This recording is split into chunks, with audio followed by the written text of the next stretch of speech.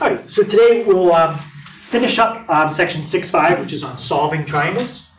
So the goal of the first part of this section is going to be to figure out how big sides are in a triangle, how big angles are. A couple things to keep in mind besides the formulas we learned for the sine, cosine, and tangent. Pythagorean theorem, we're going to use that. And also, what do all the angles add up to in a triangle? 180. And keep that in mind as well.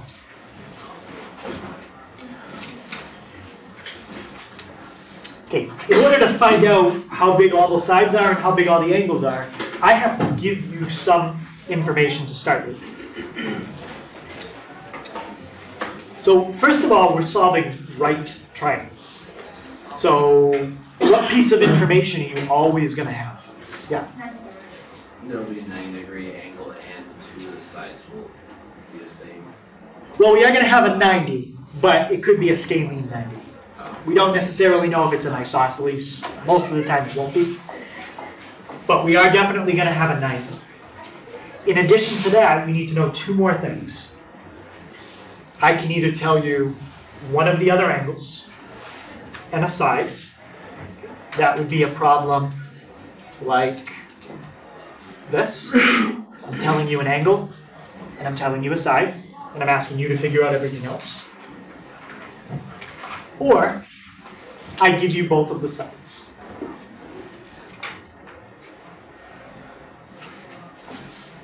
How come giving you both angles wouldn't be helpful? In addition to the 90. What if I said you have a 90, a 45, and a 45? Because a triangle can be something. Yeah, you could have a triangle that's any size. Okay? Just because, like, if I said to you, I'm thinking of an equilateral triangle, how big are the sides?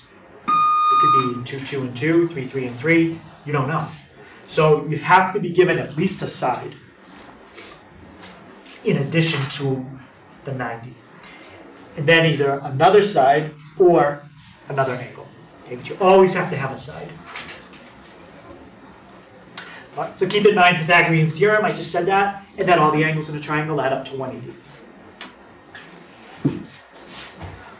Okay, so the way you solve a triangle is you're going to pick one of three trig functions to use. When we're solving a triangle, you are not going to use secant, cosecant, or cotangent. The main reason? We need a calculator. There are no buttons on the calculator for secant, cosecant, or cotangent. Okay. So we're going to use the functions that the calculator has buttons for. Sine, cosine, or tangent. Which function you pick depends on two things. It depends on what you're trying to figure out, and it depends on what did they give you. Okay, so you have to answer those two questions to figure out should you pick sine, cosine, or tangent. What do you want to find out, and what did they give you? Okay, so let's try solving. They can draw a picture, they could write it briefly. This one I kind of wrote the whole thing out the long way. I said that you have an angle that's in a right triangle that measures 37 degrees and a hypotenuse that's 8. Okay, so this kind of problem, they're giving me an angle and a side. That's this case.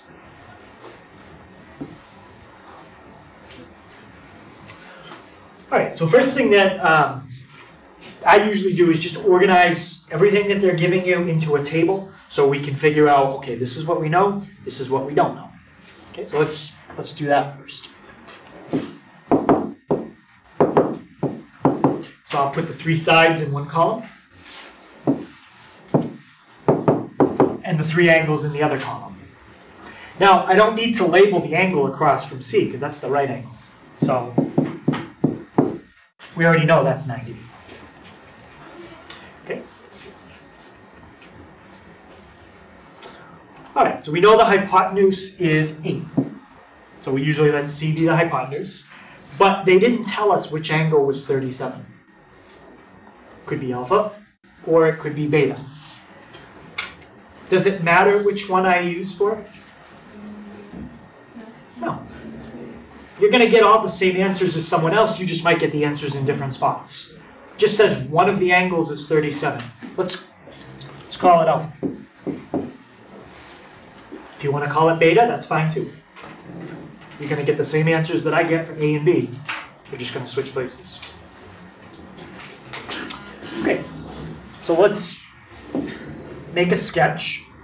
And the reason I'm going to make a sketch is because eventually we're going to want to see what's opposite, what's adjacent. If you can visualize all that in your head, don't make a sketch. If you can't, then draw it up. So there's my right angle. Let's call that A, B, and C. So C I can erase, I know that's B. Now, where does alpha have to go? Because of the way I labeled this diagram, it has to go somewhere.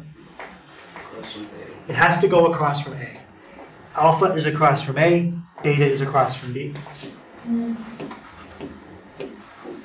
So there's alpha. Okay, I'm going to put a box around the three things I need to figure out. Beta, A, and B. Anything there that I can find pretty quickly, it doesn't really involve heavy-duty equation solving. Yep. Beta. I can find beta. How can I get that? Subtract alpha from 90. Yeah. If you just take, we know all the angles have to add up to 90. So just subtract 37 from 90 and you get 53. So together, alpha and beta now are 90. The right angle is 90. We're good. They add up to 180. Any questions on how I got beta? Okay, so A. All right, so to find A, first thing we're going to do is go back and use the two things they gave me. They gave me the 8, and they gave me the 37. And I want to find A. Now, I chose to use the two things that were given. Why do you think I chose to avoid using the 53? Because it's a bigger number than 37, or what?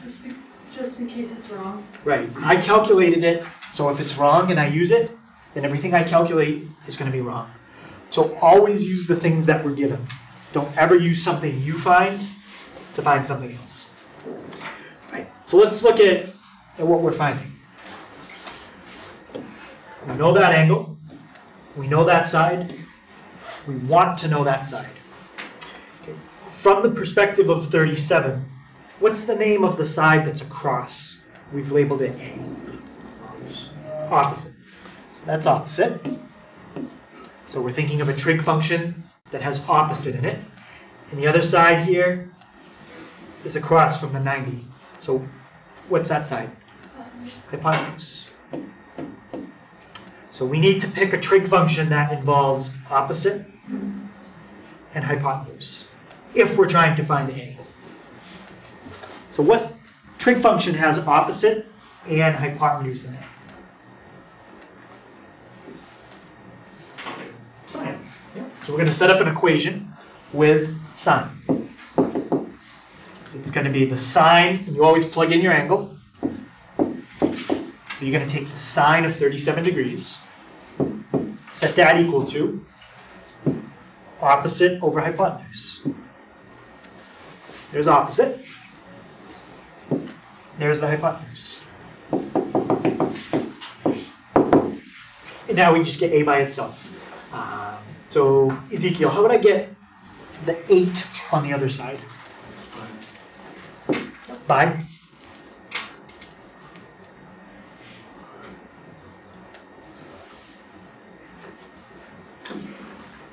That's right. Caitlin, can you help him out?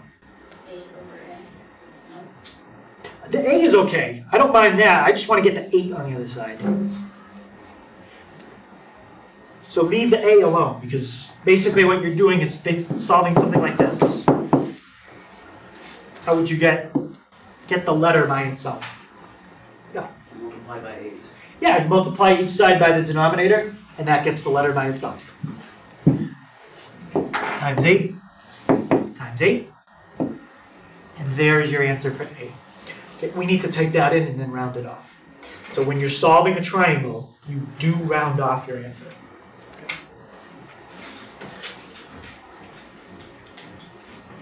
All right. Before I type it in, what should I check on my calculator? It's in the macros. It should be in degrees. Okay, my calculator, when I turn it on, it always goes to radians, so change to degrees, type it in. 8 sine 37. Okay, so I get 4.814. Actually, 4.815. And that's A. So now I have 5 out of 6 things. I have one thing left to find, B.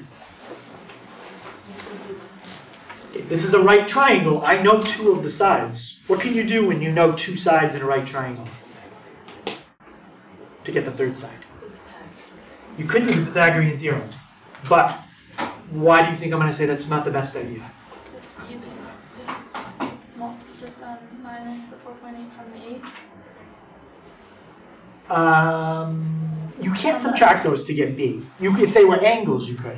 You subtract one from 90 to get the other. But why is the Pythagorean theorem not a good idea? Because we got A first. Because we got A, like we made A. Right, we calculated A. Yeah. So if we calculated it and it's wrong, then B is wrong. So the way I'm teaching you to solve this, out of the 3 answers, you're finding all 3 separate. So if you make a mistake on one, it doesn't affect anything else. You could still get partial credit. So let's find B. So I'm going to circle what I want to find. And I'm going to go back to the 2 things I was given. Because I know they're correct. Okay, so this time I'm still using the hypotenuse. But what about side B? It's adjacent. So to solve for B, I need a trig function that has hypotenuse in it, because that's what I know, and adjacent, that's what I don't know. Cosine.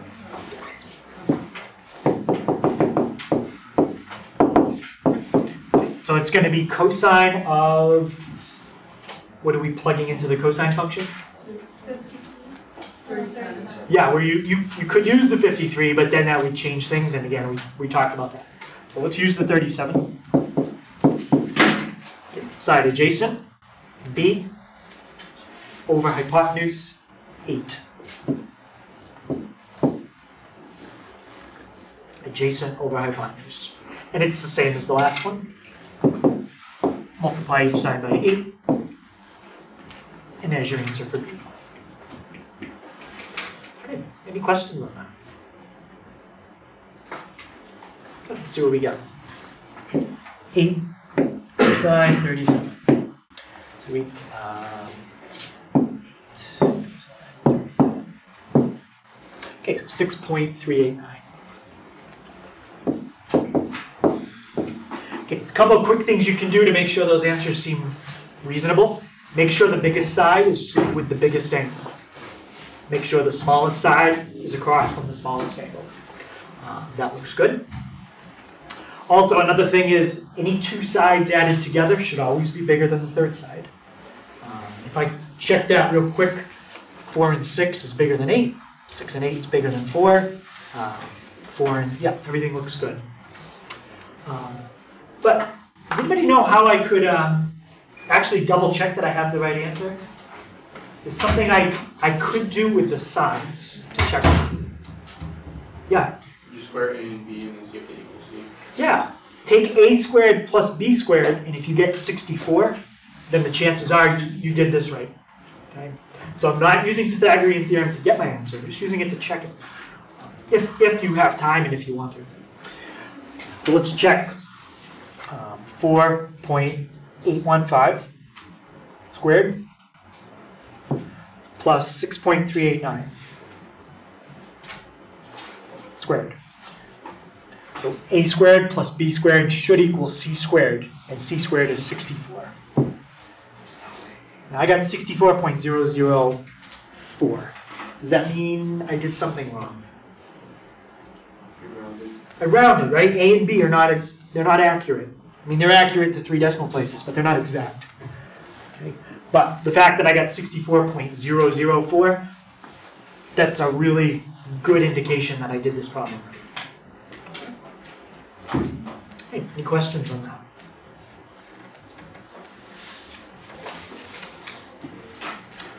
All right. Anybody need to see another one where you're solving with a side and an angle? Because the other type I want to look at is a side and a side. Anyone want to see another one of the side angle type? No?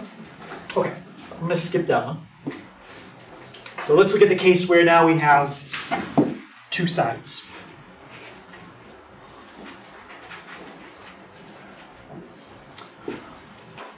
All right, so in this problem, they tell me the hypotenuse and then one of the legs.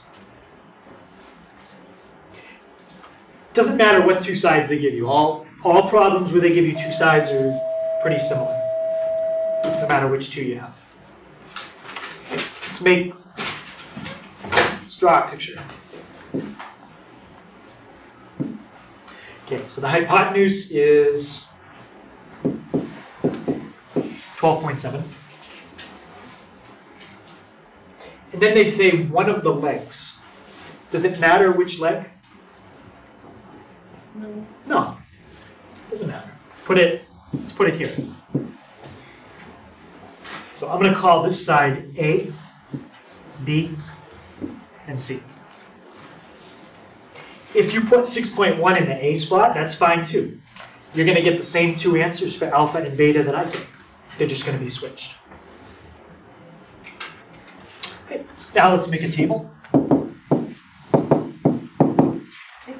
Mallory, do we know A in this case? No? That's what we're going to find. Hannah, do I know B? Yeah. Yep. How much is that? 6.1. 6.1. And C is 12.7. Dave, do you remember the name of the angle that's across from A? Alpha. Alpha. So that's going to go there. Put a box around it because that's something else I don't know. Wyatt, you remember the name of the angle across from B? Yeah. Beta. And there's the three things you need to find. The angle across from C, we already know. That's 90. Okay. What can't we do here that we were able to do right away in the last problem? So for the angle inside, so for beta, we could do last. We can't solve for the angle, right? Last time we knew two of the angles. All we had to do was add them up and subtract from 180. This time you can't do that. You don't know either angle. So we're going to have to start with the sides. All right. What do you think we can do in this problem that I'm okay with this time that I wasn't in the last problem? Why? Why am I okay with it now? Because the numbers were given to us. Yeah, everything we plug into the formula is given. The B and the C. Okay, so let's find A using Pythagorean theorem. Michael, can you set up my equation to find A using those numbers? Yeah, it'd be a squared plus 6 squared plus equals 27 squared. Yep. I'll worry about squaring it after. For now, I'm just going to get A by itself. So subtract 6.1 squared from each side. Okay, we're going to have to do that out. And then the last thing I'd have to do to get A by itself and get rid of that exponent would be square root. So A is the square root of all of that stuff.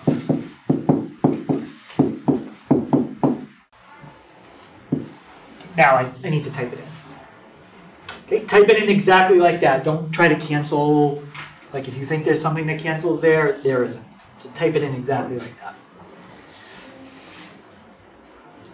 And what's better about typing it in this way rather than squaring it and then rounding it off and then squaring another number and rounding it off and then subtracting it and then rounding it off? Why is this better? Because it does it all at once. It does it all at once, so I'm not rounding 3 or 4 times in the problem. I'm going to round 1 time in the whole problem, the very end. Okay? The more you round, the worse the answer gets. So 12.7 squared minus 6.1 squared. So A is 11.139.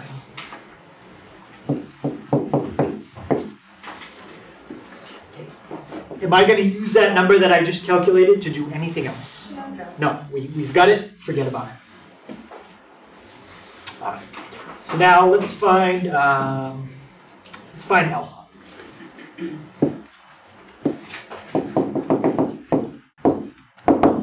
And that last one was to find A. Okay. So to find alpha, you're going to go back and look at the two things that they gave you.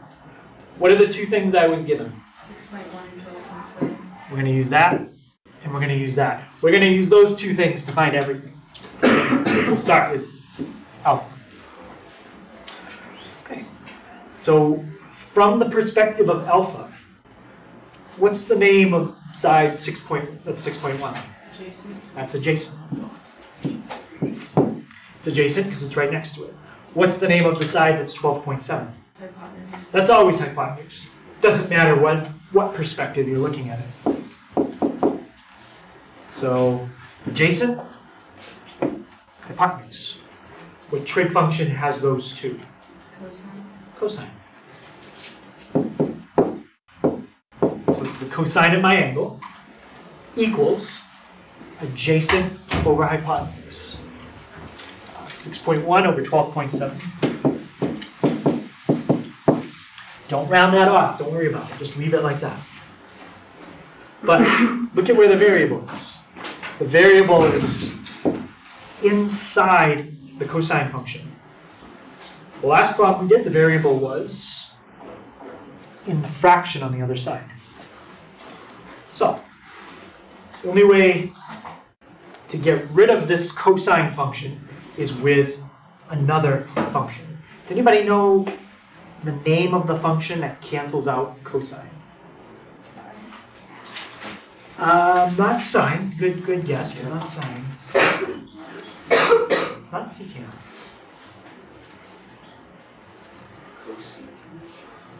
So this is where we're at right now. Right?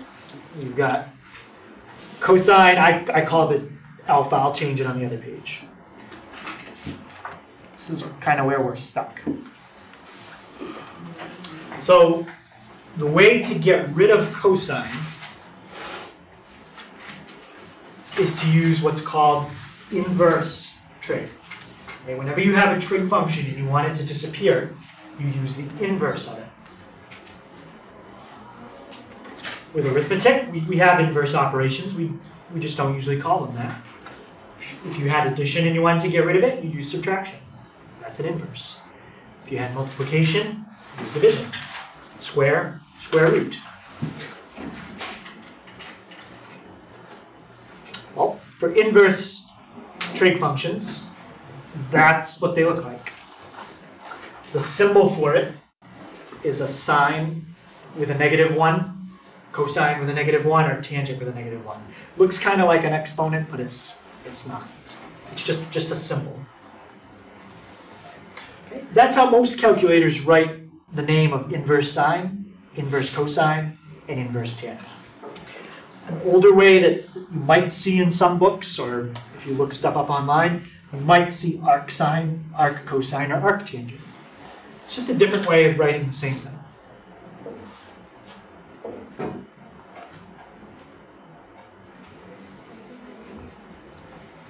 There is inverse secant, inverse cosecant, inverse cotangent, but we're not going to talk about those right now. Okay, so whenever you get into the situation where the variable is right next to the word cosine, sine, or tangent, you have to use one of these three things. So, which one of these three do you think we're going to use to cancel out cosine?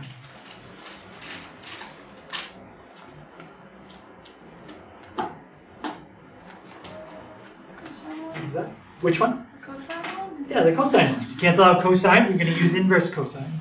Okay? So that's the cosine with a -1. Okay? And that's a function.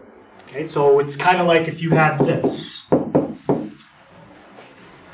If you ask me how to solve that, I would say take the square root of both sides. Take the square root of what's on the left, take the square root of what's on the right. I did not multiply by square root. That doesn't make sense. You can multiply by numbers and letters. You cannot multiply by things that look like a symbol. Right? So when I describe what I'm going to do right here, take the inverse cosine of each side.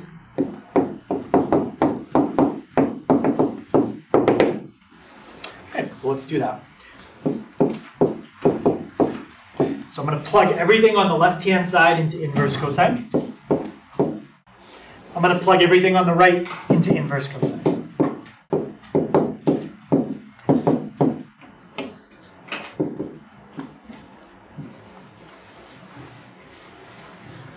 Okay, just remember you have to do it on both sides. Okay?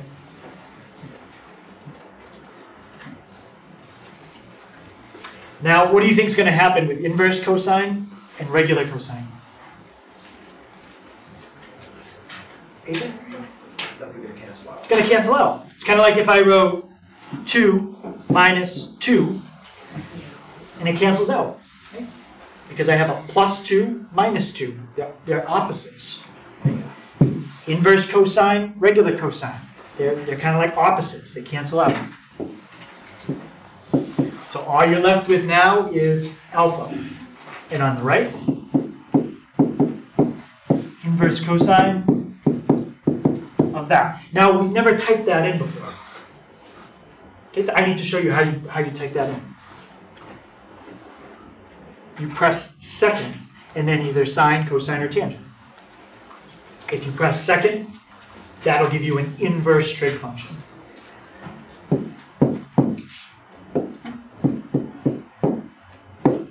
So we get an angle of 61.294.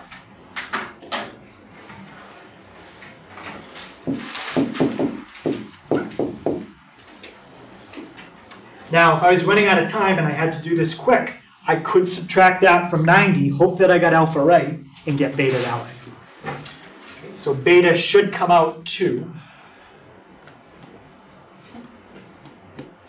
28.706, but that's assuming we get alpha right. I'm going to show you how to get beta the same way I just got alpha, and just remember that number. Hopefully it's 28.706. If I don't get that, then I did something wrong. All right, so now let's find beta and use the two things that I just circled. Did the name of 12.7 change? The name of that side? What do you think? Yeah.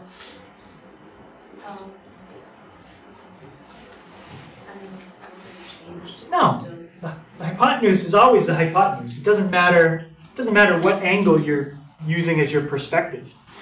It's still across from the 90. But how about 6.1?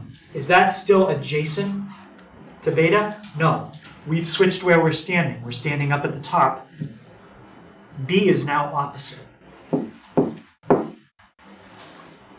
So now to solve for beta, I'm using a trig function that has opposite and hypotenuse. So which trig function has opposite and hypotenuse? Sine. So let's set it up. Sine of beta equals opposite over hypotenuse.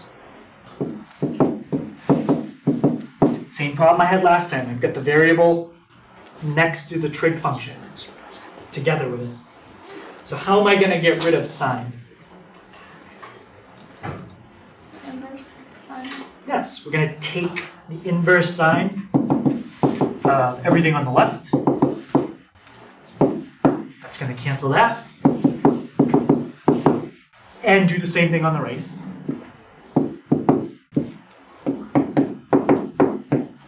You can't leave your answer like that. Okay, you have to type that in and see what you got.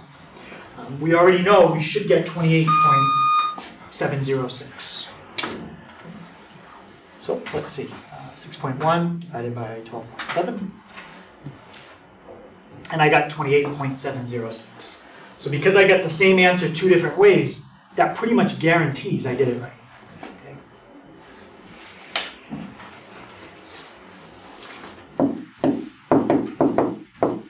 Okay, so if I was running out of time and I did it the short way, just by subtracting from 90, I would have gotten lucky this time because I did alpha right. Had I done alpha wrong, we would have just got beta wrong. Keep that in mind.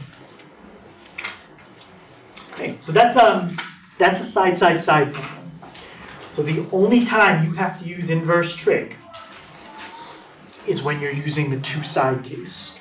You're never going to have to use inverse trig in a problem like that. If I give you an angle, you're not using inverse trig. It's only when I don't give you any angles and I give you all sides. Okay. So any question on that?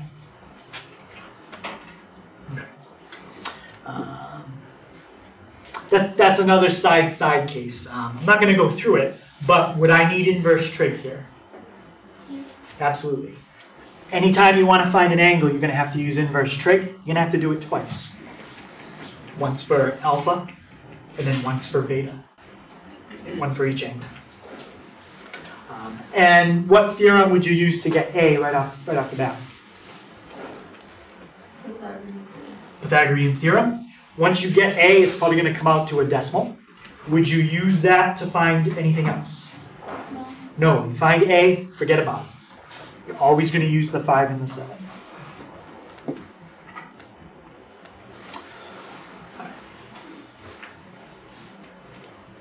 All right, so it says find the 6 trig values of theta.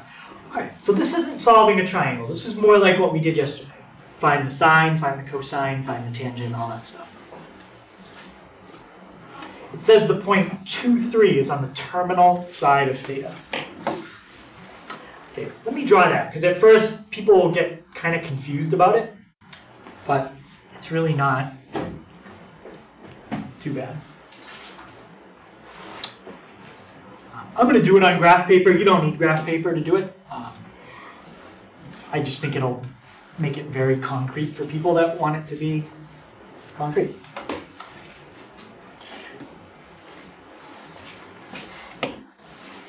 All right, so it says the point 2, 3 is on the terminal side.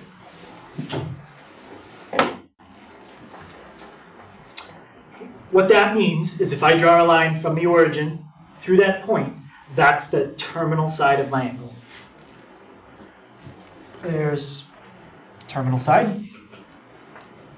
And where's the initial side? If they don't tell me, it's always in a certain spot.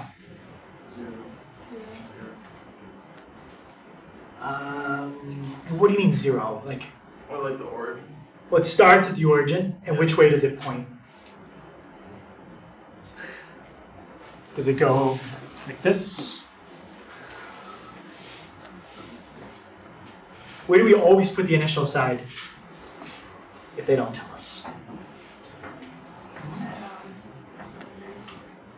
Yeah, at 0 degrees, which would point to the right. So there's your side. Okay, so what you're basically doing is finding the 6 trig functions of that angle. To find trig functions, you need a triangle. Make a triangle out of that any way you want. You can put it here, put it there, or the easiest thing to do, put a triangle right there. That side's 2, side's 3. And now, how long would the hypotenuse be?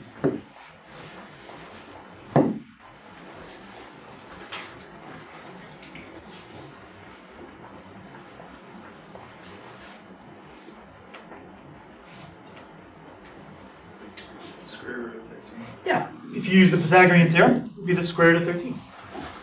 Now from here, just go and do what we did in the homework last night. So your sine is opposite over hypotenuse. If I draw the triangle bigger, just to show you clearly, theta is right here. It's in the lower left corner. So opposite over hypotenuse.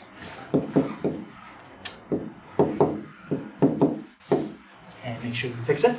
Cosine is adjacent over hypotenuse. And fix it the same way. And tangent, it's the only one that's not going to have a root. Opposite over adjacent.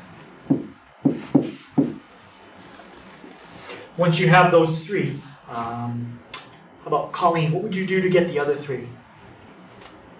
Flip them. Any questions on how you flip those? That part's pretty straightforward. Okay, so that's how you do a problem if it's worded like that. Okay. All right, so in this example, we never found how big the angle was. Okay? We just found the sine, the cosine, the tangent. Any one of those is enough information to find the angle. Let's take this one.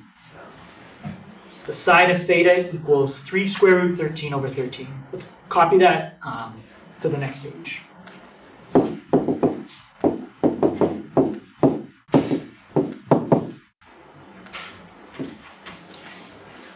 Just to be clear, I didn't have to pick that one. I could have picked any one of the 6, but I picked sine because it was the first one. Okay. How would I get theta by itself there? And get rid of sine? Remember, we can't divide by sine because it's a function. You got to cancel it out with another function. Take the inverse sine, right? So I'm going to take everything that's on the left and I'm plugging it into that function. That's going to result in that happening. I'm going to take everything that's on the right and I'm going to plug that into the inverse sine function. And see what I get.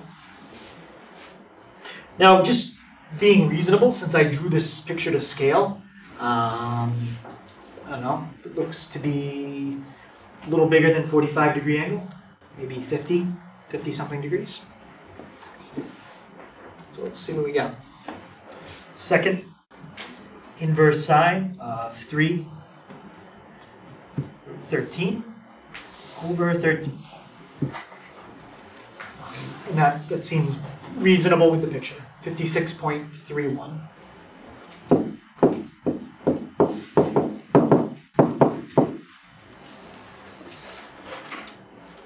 you pull up the calculator again? Yep.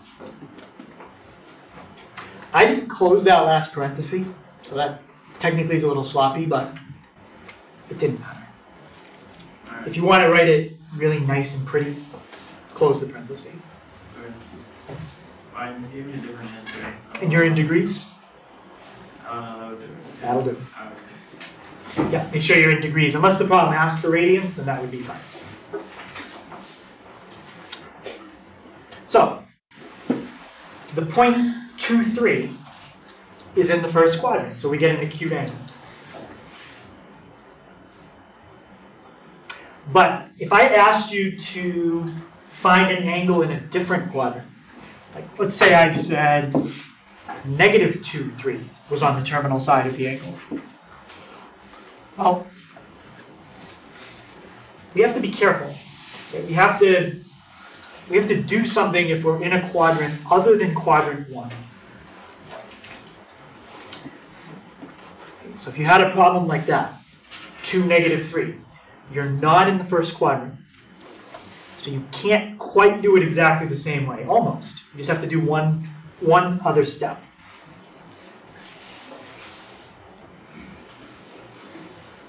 So if you're in quadrants 2, 3, or 4, how would you know? One of your coordinates is a negative, or both. If both your coordinates are positive, you're always in quadrant 1. But if you're in quadrants 2, 3, or 4, the first thing you want to do is what we just did. Take the inverse sine and make sure it's positive. So that's why I put absolute value bars around it.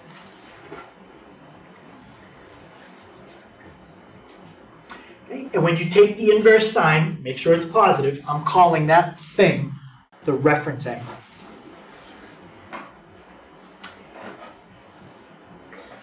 If you have to find an answer that's in the second quadrant, it's going to be 180 minus the reference angle. If you have to find an answer in the third quadrant, it's going to be 180 plus the reference angle. If you're going to be in the fourth quadrant, it's 360 minus your reference angle.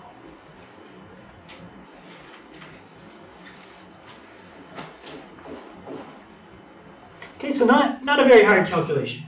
You just have to find the reference angle first, and then either add it to 180, subtract it from 180, or subtract it from 360.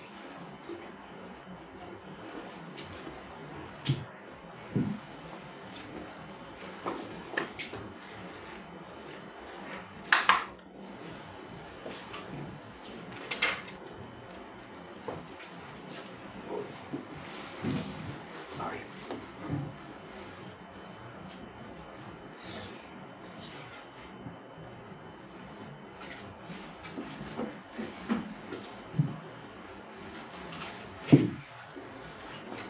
All right, so let's try to keep this up at the same time. Let's look at this one. It says basically to find theta. 2, -3. Is that in quadrant 1? Anything, Josh? No, 2, -3 is not in the first quadrant. What quadrant is it in?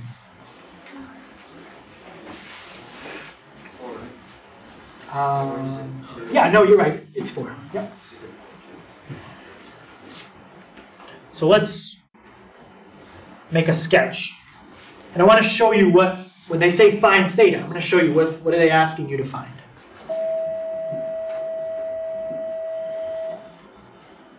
There's your terminal side. Okay. There's your initial side. What they're asking you to find is this. If you measure counterclockwise from the initial to the terminal side, how big of an angle is that? So what we're going to do is we're going to find this. We're going to find theta. And let's say, just to make up a simple number, let's say theta came out to 40. Well, don't write 40. If that part was 40, then to find the part on the outside, you would subtract from 360. That means this part would be 320 degrees. That's why we're subtracting it from 360 in the fourth quadrant. Okay, so let's see what we've got. Make my triangle. The top side is 2. That side is 3. We've already done this angle. We just did it right here. We already know it comes out to 56.31. But that's this part right there. So let me make that bigger so you can see it.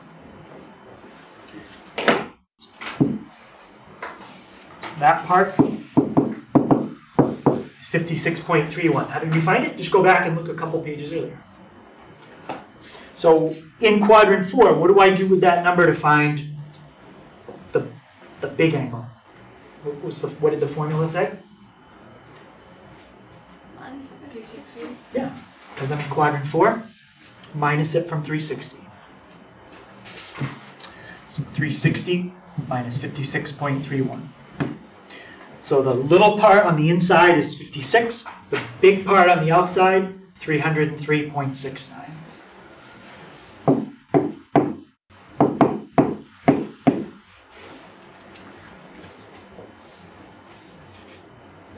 Okay, that's all you have to do if it's in a different quadrant.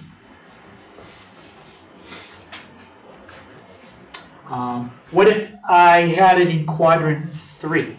What's my formula in quadrant 3? 180 plus. Yeah, you do exactly the same thing. Find the angle first, using inverse sine, and then add 180 to it. If you're in quadrant 2, subtract it from 180.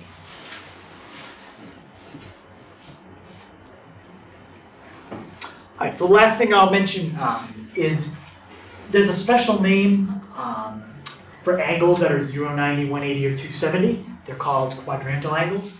I think we've already said that before.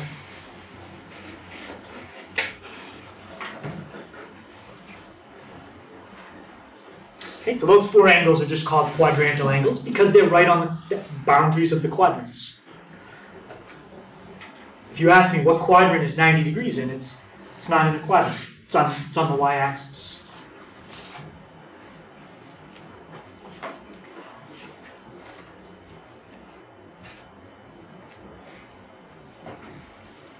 And what's nice about those trig functions is the coordinates always have a 0 in them.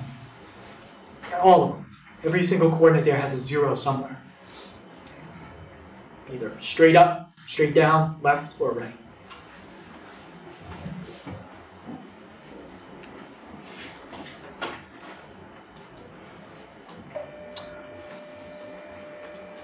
All right, so that's the last thing I'm going to show you for today.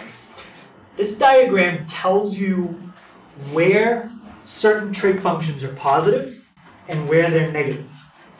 For example, if you gave me an angle between 0 and 360, Mike, give me an angle. 180? Something that's, how about in a quadrant? 175. So he gave me an angle in quadrant 2. I can already tell you if I take the sine of it, I don't know what it is, but I know it's positive. No question. 0.087.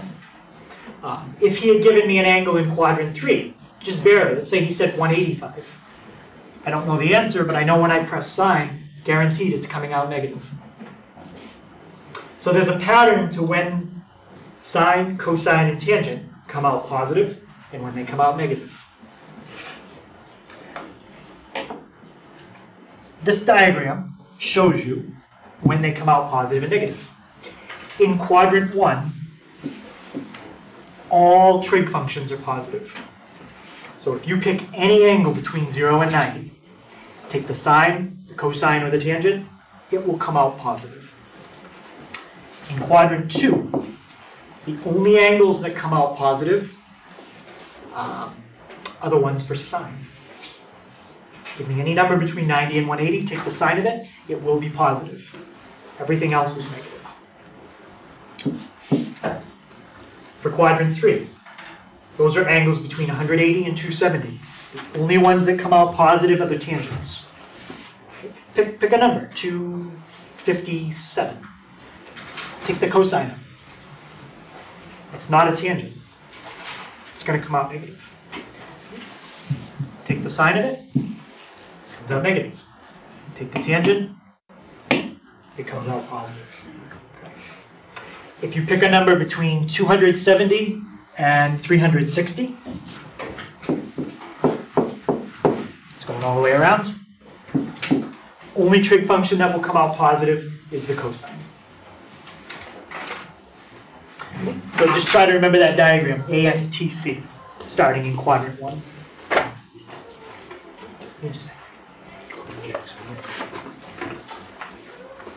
Any questions on that diagram? So how about Wyatt, 170 degrees. If I take the tangent, would it be positive or negative? Yep, 170 would be somewhere in this area. Tangent's coming out negative. Questions on that?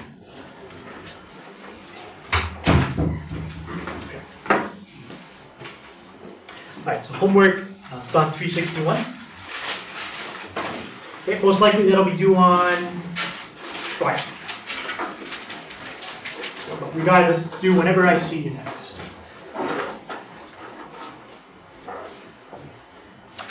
If there is no school tomorrow because of a snow day, that will push our test to Monday.